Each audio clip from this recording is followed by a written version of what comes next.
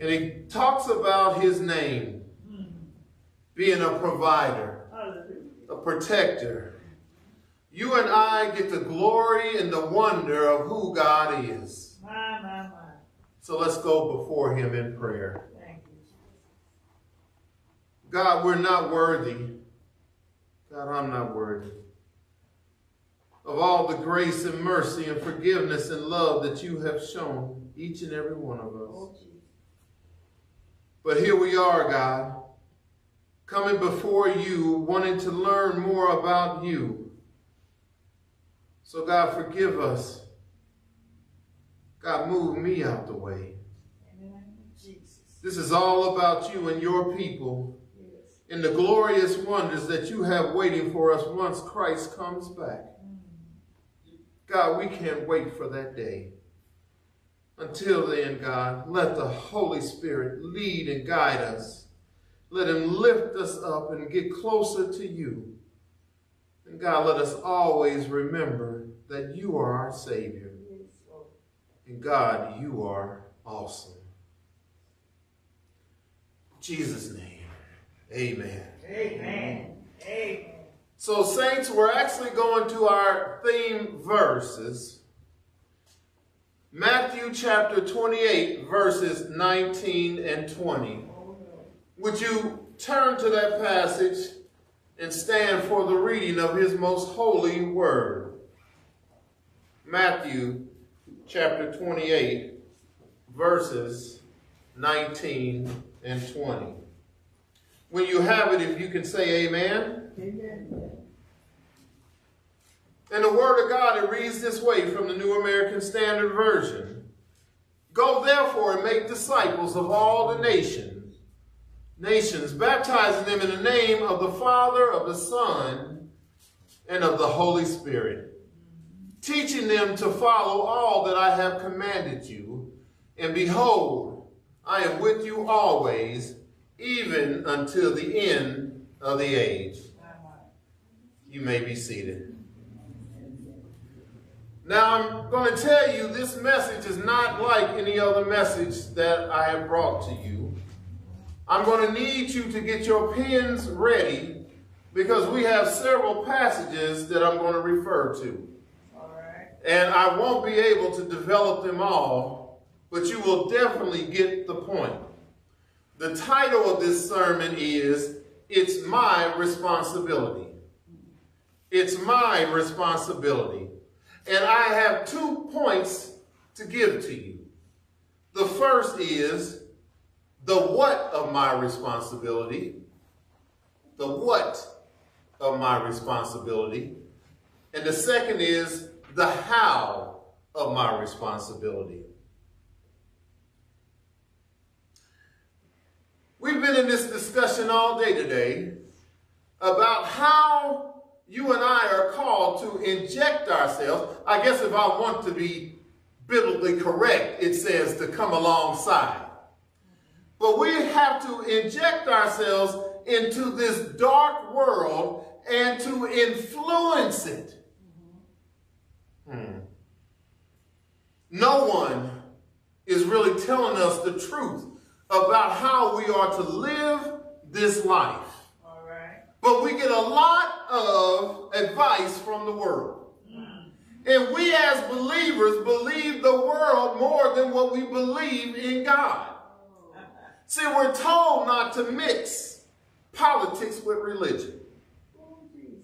We're told that we need to stay in our place, which they, the people of the world, have set aside for us.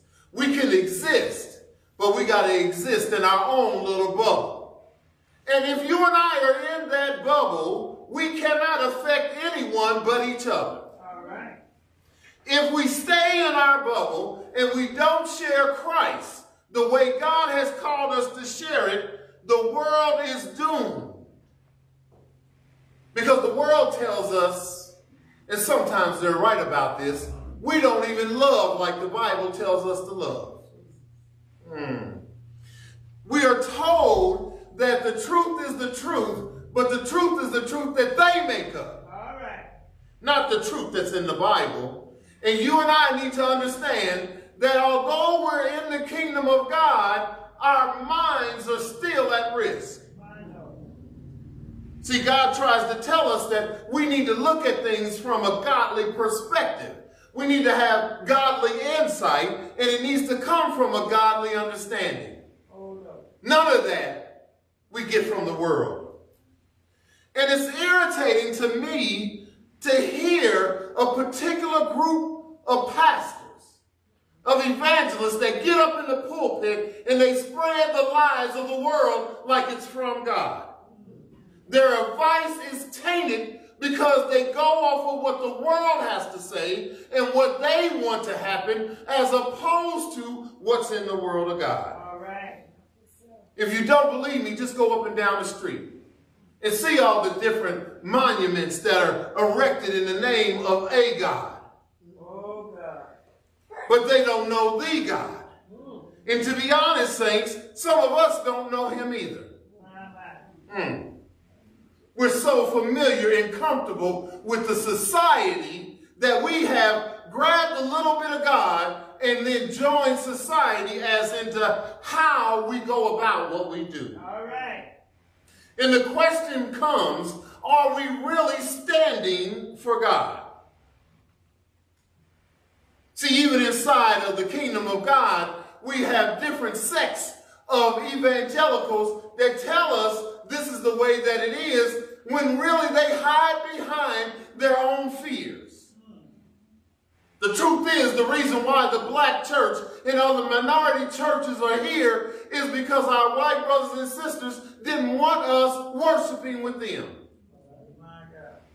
And they sit from their kingdom, that's not God's kingdom, and tell us how we're supposed to think and feel when the word of God doesn't agree with it. And here's what's sad about it. Even in the minority churches, we teach lies. There's a good reason sometimes why the separation is there, but not when it's against the word of God. All right. You want truth? The truth is God doesn't see color. Amen. So if we don't get past that first step, are we really children of God? If we're basing people on their religion, their race, as opposed to the makeup and the creation of who God is, you and I are in trouble. All right. Because what we're doing is we're conforming to the ills of this world, and God cannot use that. We get mad when the songs we play are not of our ethnicity. And we can't even enjoy the pureness of the word that gets us into worship. Oh, God. See, if you're really talking about honoring God, you got to turn to Galatians 5:22 and 23 when it talks about the fruit of the Spirit. When we walk like God, we will look like this. All right.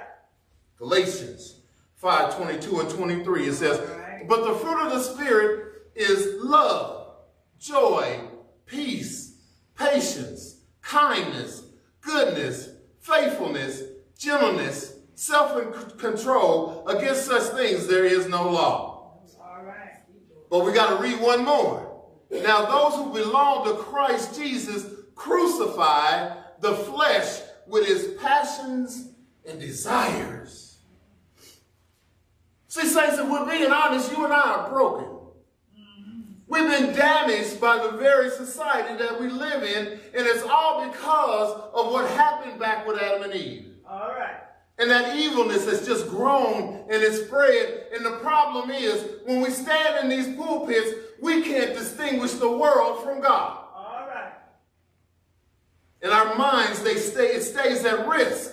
And God says it's at risk because we won't change to him.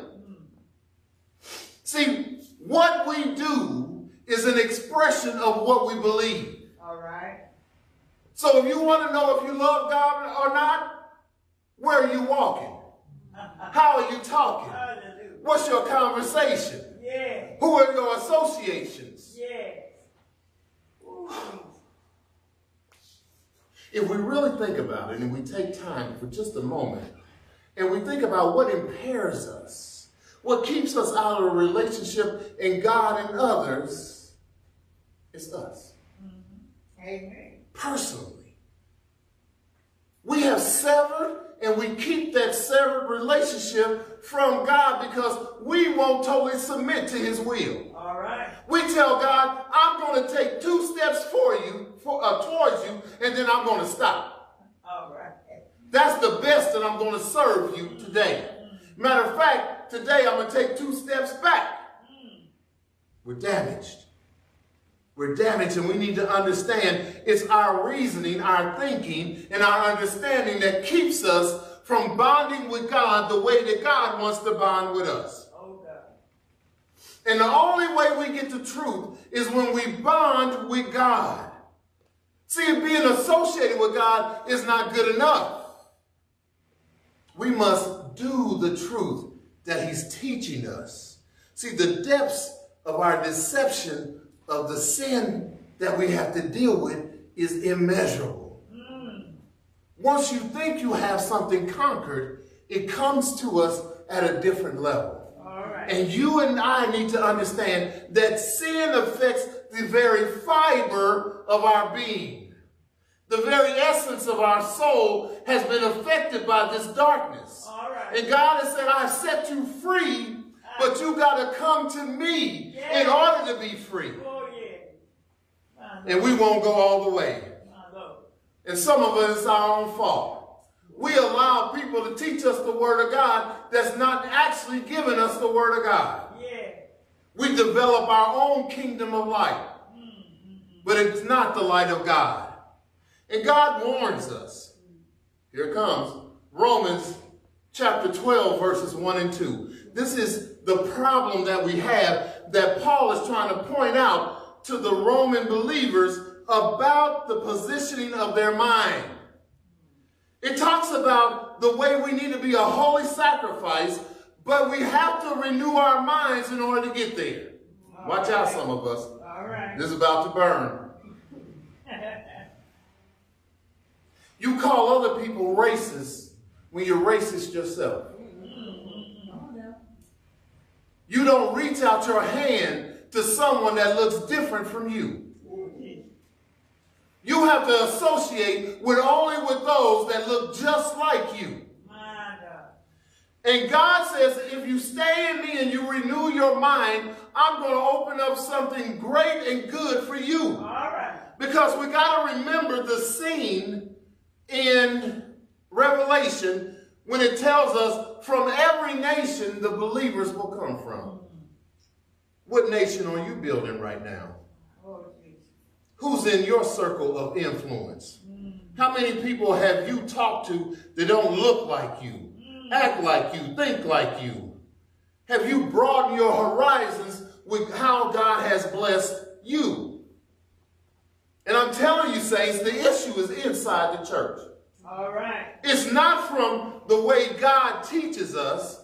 And he even lets us know there are different types of bodies that are out there. And not all of them represent God in the right way. You don't believe me? Look at Revelation chapter 2. Look at the different churches. There's only a couple of them that actually look like God. But I want to point you to Revelation chapter 2, verses 18 through 20. And it's the church of Thyatira. And I want to point to a word inside of those passages, tolerate.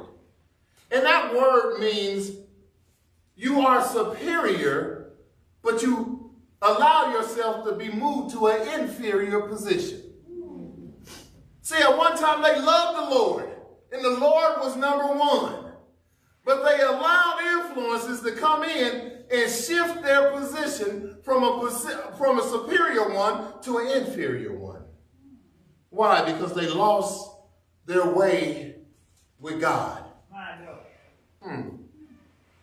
See, the world tells us that we're not any good. If you don't chase after things for yourself, there's nothing that you can do. But God's word tells us that we are the light and the salt, which means we have a purpose. But we keep allowing the world to come in. And we even let the false prophets tell us When we think we have this association with the Lord, but we don't. See, those churches in Revelation, most of them have an issue with following God. But the love of God comes through as Christ is explaining what's wrong with each church. And a couple get a pat on their back. But if you step out of Revelation and you back up a little bit to 2 Thessalonians, chapter 2, 8 through 12. 2 Thessalonians 2, 8 through 12. This passage, you have to read carefully, because what he's talking about is influences that are inside of the church that are teaching those that are inside the church the wrong things about God. And Paul puts it in a way to let you know that what you're being taught is those ways of Satan. And he's so slick about how, Satan is slick about how he does it, is he makes you think that you're right. All right. You know, that's things like black power. You in the church of love, but we want black power. Or how about being a member of the KKK? All right. You make your association, I'm with God, but yet I hold these associations with the world and I try to blend them together. There should be no black power. There should be no white power. There should be no white supremacy. Right. The issue is, are you really representing God in his position? All right. Ooh, Lord, I'm trying to set this up for you. Help me get there. Help me get there.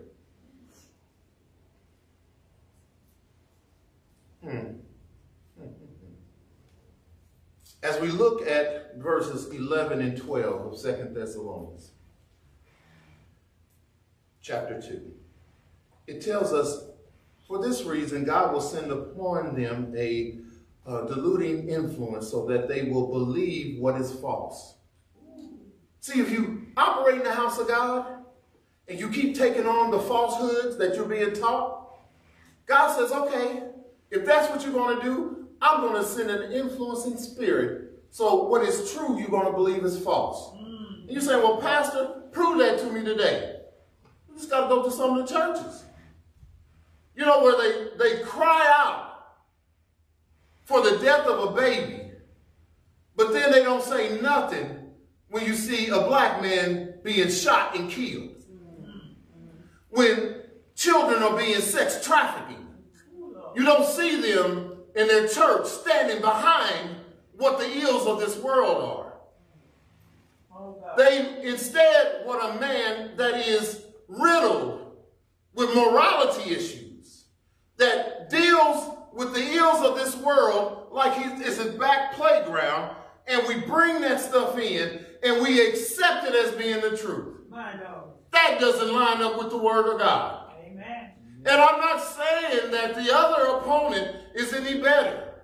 All right. But as believers, we're supposed to come beside them and influence them if they show themselves influenceable. All right. Even if they're dull in the mind, we're still supposed to come alongside and give some truth. But we cannot ignore what they show us. Galatians chapter 3, verses 1 through 5. Pastor, when are we going to get to our scripture? I promise you, I'm in it already. You just don't see it yet. All right. Galatians chapter 3, verses 1 through 5. And I'm going to stick with the first verse, but we need all of it to really understand the situation that Paul is bringing out here. He says, you foolish Galatians, who has bewitched you? Y'all, this is problematic because he's speaking to the church and he's saying, read on, I was with you and I gave you the truth of the gospel of Christ. All right. And yet you look like some stranger. You're not a part of being his bride. You are something else. All right. Did you suffer so many things in vain? They were suffering for the right thing, and then they got off track. They lost Jesus, although they were singing his praises. All right. Mark chapter 13, verses 3 through 5. I'm sorry, Mark 13, verses 5 through 7. 5 through 7. The verse 5 is what I want to focus in on. It says, "And Jesus began to say to them, see it that no one misleads you. Many will come in my name, saying, I am he, and will mislead many. You will hear of wars and rumors of war. Do not be frightened. These things must take place, but that is not yet the end." Oh, God. If we stay focused in verse 5, it says, see that no one misleads you. And then he points very specifically to those that are in his pulpit. Okay. I want you to understand that he's letting you know that those that are sharing his word, they're going to say they're coming in Christ's name, but they're not. And you're saying, well, Pastor, how do I know the difference? And I said, I already shared it with you. If you go to Galatians chapter 5, verse 22 and 23, they need to be sharing some fruit like that. Yeah. But when they share fruit from verses 19 to 21, we need to be paying attention to that. If they tell us they follow God and they're spreading hate, oh God, they can't follow God, because remember, God says these two things don't exist simultaneously in his kingdom. There's only one side that is in his kingdom. All right. So if you're looking for characteristics of what you're supposed to follow, look at the fruit. But I'm even going to take you to another passage. All right. Philippians 4 and 8. If you ever question whether you're following the right type of leader, let's see if we follow what Paul says here. All right. He says, finally, brethren, whatever is true. Yeah. Not a lie that they dress up like the truth. All right. Not where they take numbers and statistics, or they tell you don't believe your lying eyes, even though you witnessed it. Whatever is true is true. Whatever is honorable, whatever is right, whatever is love, whatever is good of repute. These are what we're following. Yes. These are what we should be following. And Paul is trying to get us to walk with the right spirit. Oh, God. See, right now, we look into God's word and we say, well, I can do that, I can do that, and I can do that. Oh, that? Loving my enemy? I can't do that. That takes too much work. Letting somebody slap me on my cheek and turn to I can't do that. That invades my manhood. So we go through the word of God, his counsel, and we say, I'm going to do A, B, C, D, E, F, I ain't touching. All right.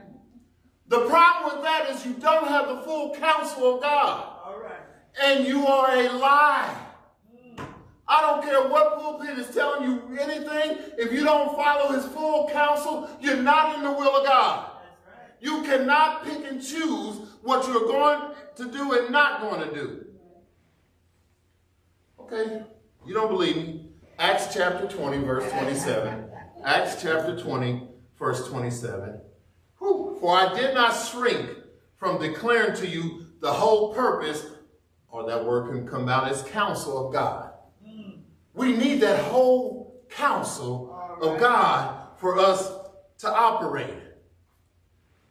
But see, we're so affected and damaged and broken by the world, we have weaved ourselves into a corner. Because we say, I'll do this for the Lord, but I won't do that. I'll do this for the Lord. And we think it's acceptable. It's not. The evidence of the truth is accepted of the whole gospel, not your convenience of it. Yeah. See, that's that strange gospel that Paul talks about. There is a blindness that we have to the full gospel because we only want to accept parts of it. Oh, God. And then we call ourselves representatives of Christ. My Lord. The what of the responsibilities. Verse 19. Go therefore and make disciples of all the nations, baptizing them in the name of the Father and the Son and the Holy Spirit. See, when we look at the what, we got to really understand what the what is. All right. The what is the power of God. And God, in verse 18, Jesus gets his power from God the Father. It's an authority that has been passed on for Jesus now to have the power. And as we come into 19, Jesus is taking that power and he's giving it to all his disciples that follow him. All right. Thank you, Lord. And see, you and I, we get caught up in the mega churches. We get caught up in the mega churches not knowing what they really follow and what they really do. Well, we need to understand that from the mega church to the small church, if they don't base what they do in God, there is the problem. See, this power that God is passing on is the purest saving power that there is. It's the only thing that can take us out of the realm of darkness and bring us into the realm of light. All right. And you say, well, what does that have to do with anything? Because we're allowing our power. You know, I was talking about that position of superiority to inferiority. That's what you and I are doing. Why? Because we're accepting things that are not of God just for our convenience. Just because I can be with like people and I can be in God and happy at the same time. Notice I didn't say joyful. Joyful has a relationship with God. It tells us no matter what we go through, come on, somebody help me. We have joy because we know God is behind it. But we partner up with the world because of our color, because of our common interests. And we say that's of God when it's not. See, in this passage, it's about authority also. Jesus passed on the authority to his disciples, for his disciples to go and make disciples. Maybe if I try an example, you could get with what I'm talking about here. Now, I'm assuming everybody can drive in here, right? But before you could drive, you had to go to the state of California and go take a test, right? And that test verifies that you have the information for you to be able to get behind the wheel to drive. All right. Now, the state of California has the authority to give out authority for people to drive. All right. So if we do what we're supposed to do and we pass the test and pay some money, you can now have the right or the authority to drive on the streets inside of the state of California. All right. But if you don't pass, you don't have the authority. That's right. So God put us to the test. He gave us his grace and mercy. He forgave us of our sins. Now he's looking to see if we pass the test. All right.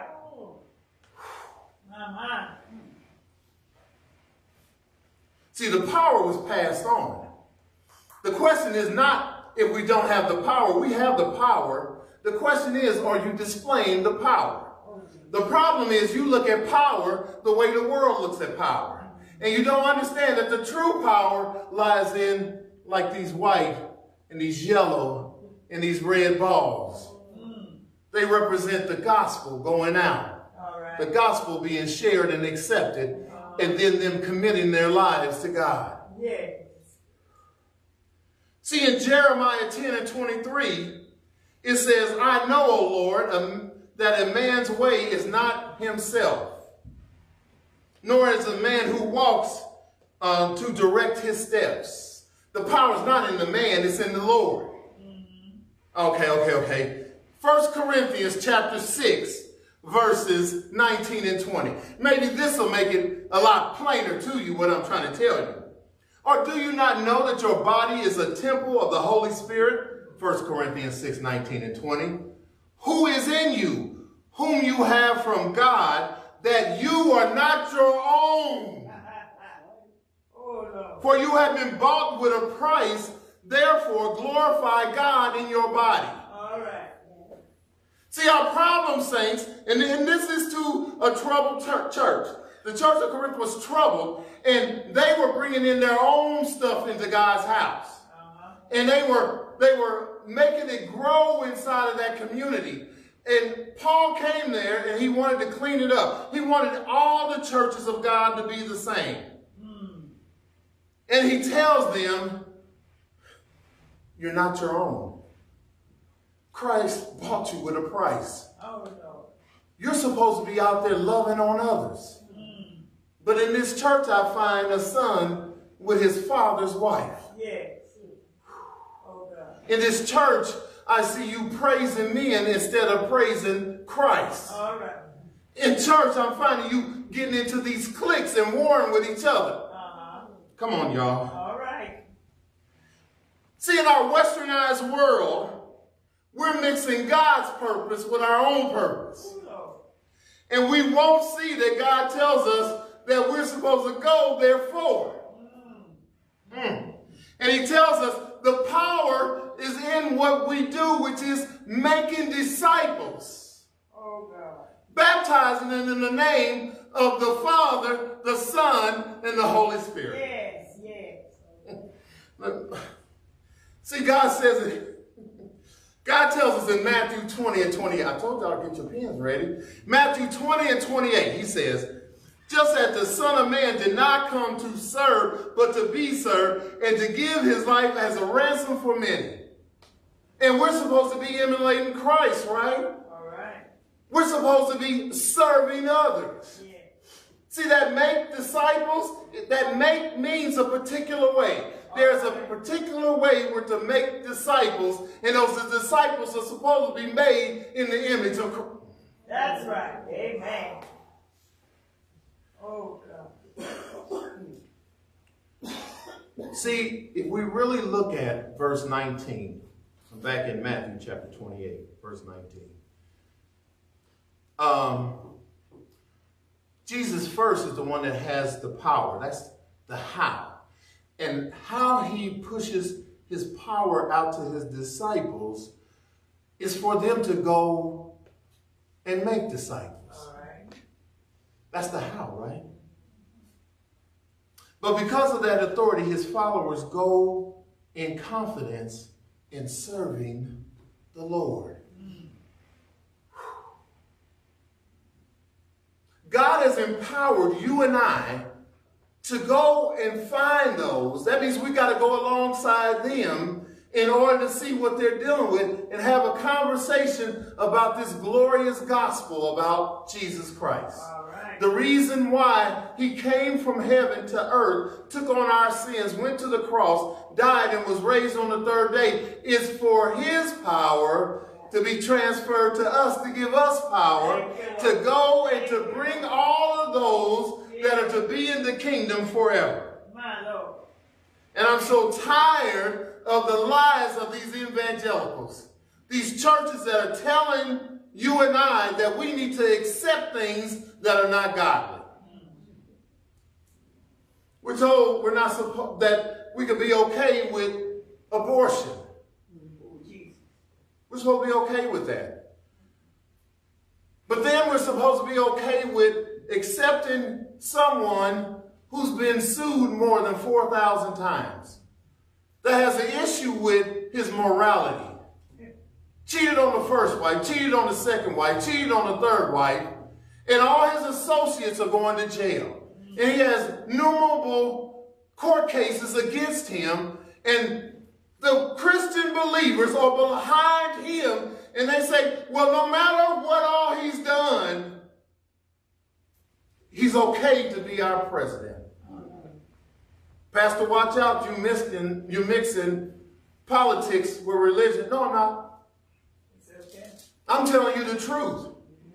And you need to see it. Amen. One person told you he's going to be a dictator, which against the laws of this land is wrong. Yeah, yeah. But they tell us to accept it. We've seen him in office. We've seen him for what he's done. Both sides are flawed. But then you have to take it to the step of who can I come alongside and convince about the glory of God? All right. My God. If you don't believe that government is a part of God's kingdom, just look at Romans chapter 13, verses 1 through 5. All right. It tells us that the government is of God. Here's the key. Some governments will be good for God's purpose.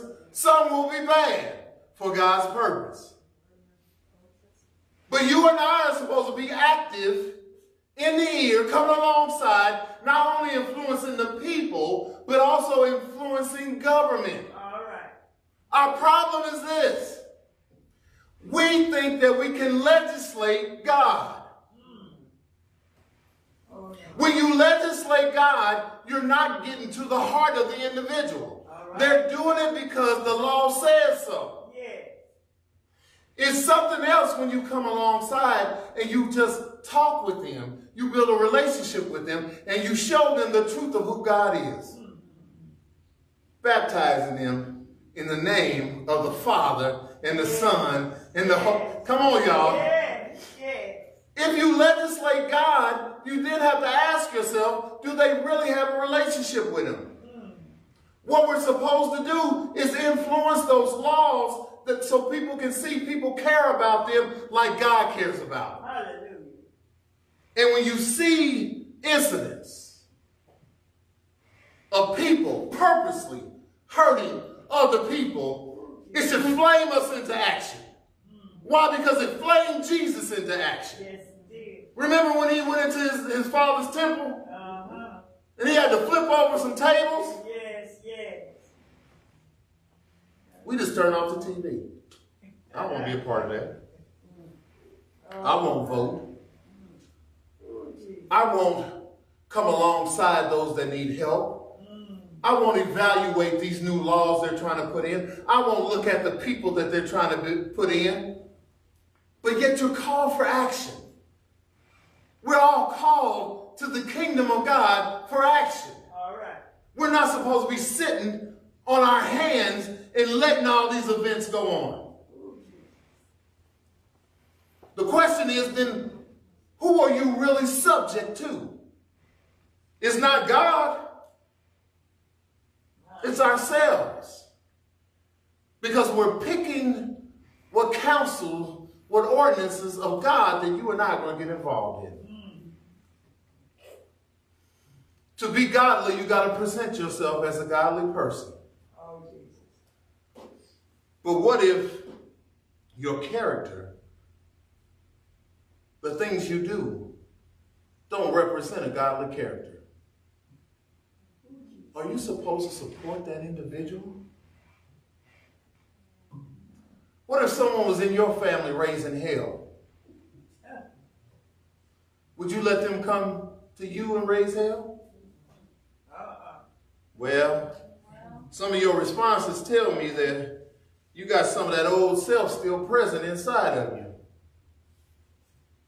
But we're meant to be peacemakers. And how can you be peaceful when the individual you're trying to make peace with wants to do harmful things? That's right. Like a Project 2025. I shouldn't have to tell you about his character. You should already know about it. I shouldn't have to tell you about her character. You should already know about it. But saints, believers are not meant to sit on the sideline. Amen. Everything we're called to do is to serve others. Amen. In your homes, with your children, with your spouses, with your neighbors, on your job, and even in your political affiliation, those things that take up your time. How many of you have a ball inside of here? And if you don't, I'm going to tell you something. You need to be sharing the gospel, because this passage tells us it's not optional. It actually shows that you have a relationship with God. All right. You can't tell me, well, Pastor, I don't have time. You got time to be on your phone, don't you? And I can go through your contacts, and I guarantee you I can find some people that don't know the Lord. My Lord. So if you can't get around in your car, you can definitely get around on your phone. All right. God tells us that there's a particular way that you and I need to function. Amen. Matthew chapter 22, verses 37 through 39. We are meant to love God. First law. Second law, treat your neighbors as yourself. You got to love God, love your neighbor. But we're so much in love of ourselves that we don't see those two commandments, and we definitely don't do the second one. We'll holler out God's name at a drop of a hat. That song come on, whoop, praise God. That movie come on, praise God. You see your neighbor? I don't like them.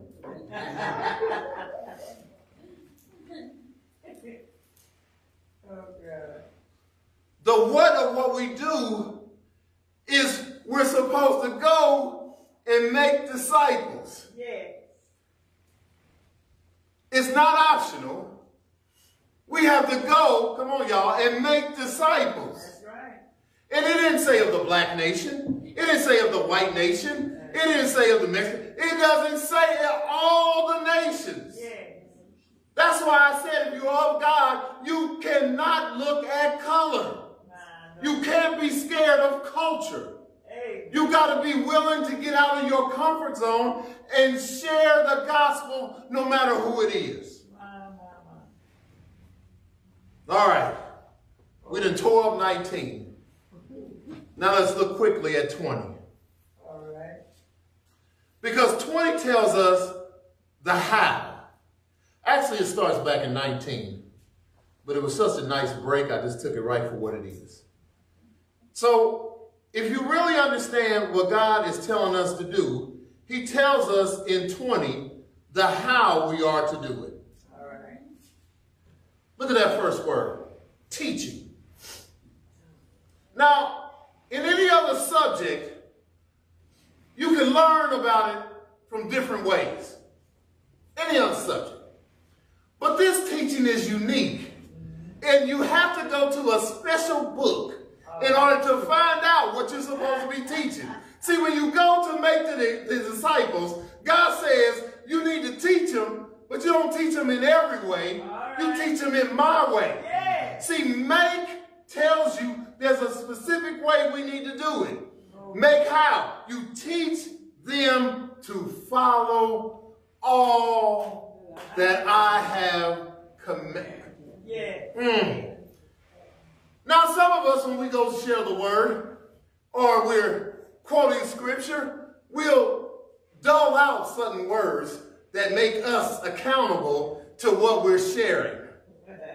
To my feminists in the room, you'll even change the names or the wording of the vowels.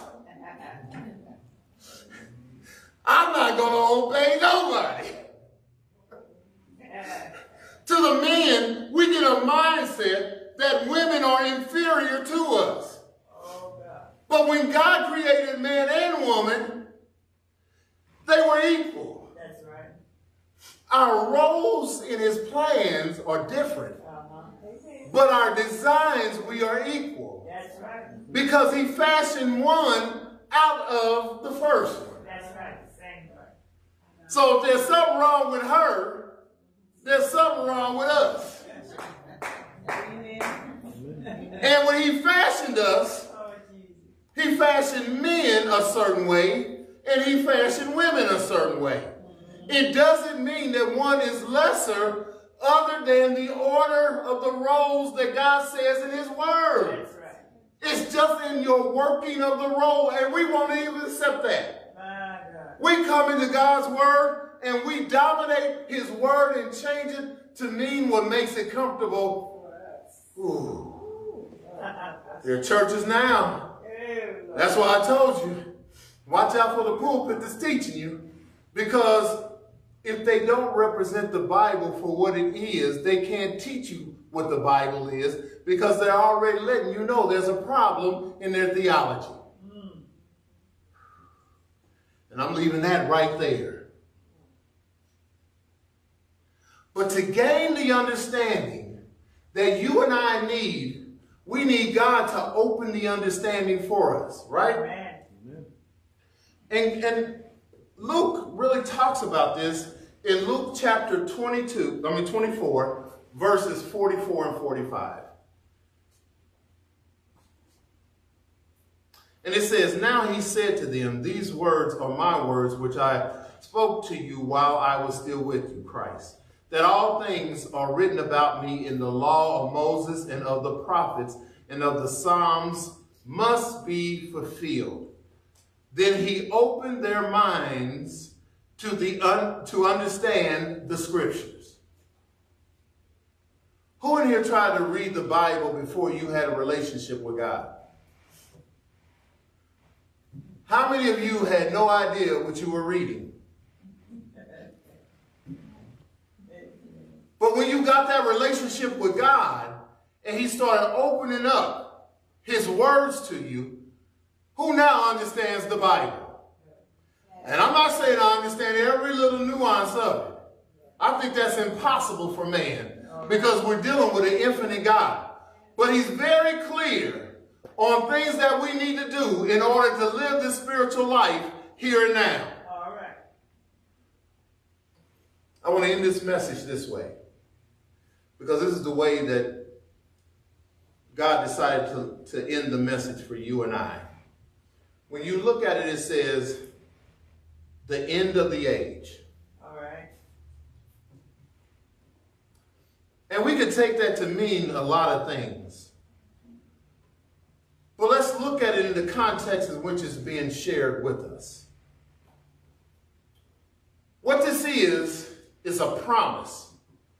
It's a promise of God that all that are in him, he's going to be with them until the end of this age. All right. Woo.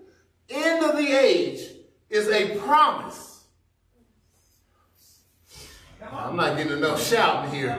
The end of the age is a promise that God gives to every believer that he's going to be with you until this comes to an end. All right. Because when we go there, we're there forever. Yeah. Right now, we're having to deal with being broken, being pressed upon, just trying to deal with life. All right.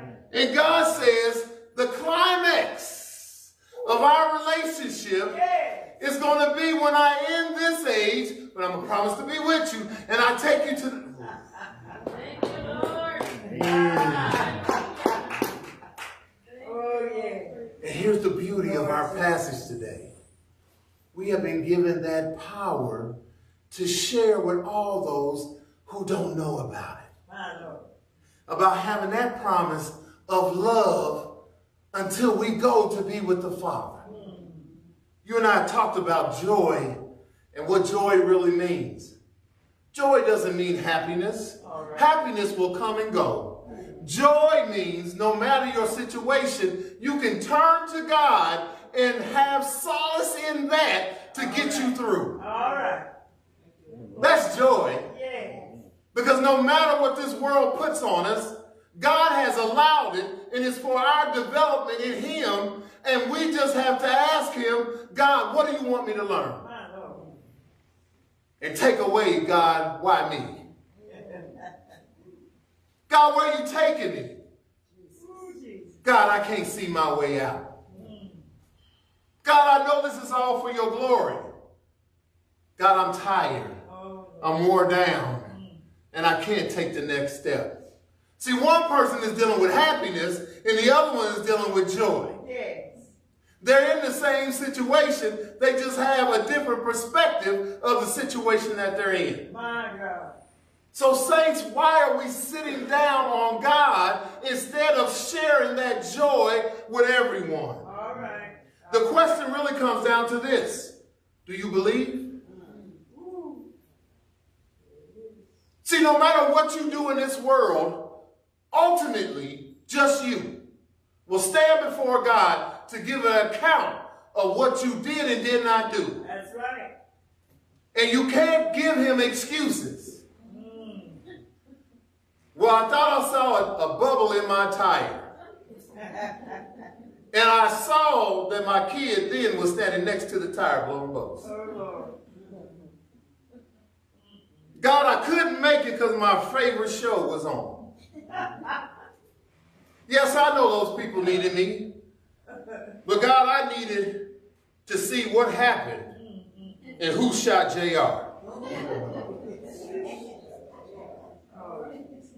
How can someone get on you about the quality of life of a person being born when they don't honor the life of those who are already living that are here? All right. How can you hide in the comfort of saying that you hate abortion, but then you won't support the life issues that people are really going through? But when you have a relationship with God, you have to bear out the fruits of his Spirit. And if you don't see that in the individual, you cannot support them. As a matter of fact, if these characteristics are not in you, you can't even support you. My God. It's about our walk with God and the power and the authority that he's given us. But we have to understand, we have to do it in him. When we baptize them, who are we baptizing them in?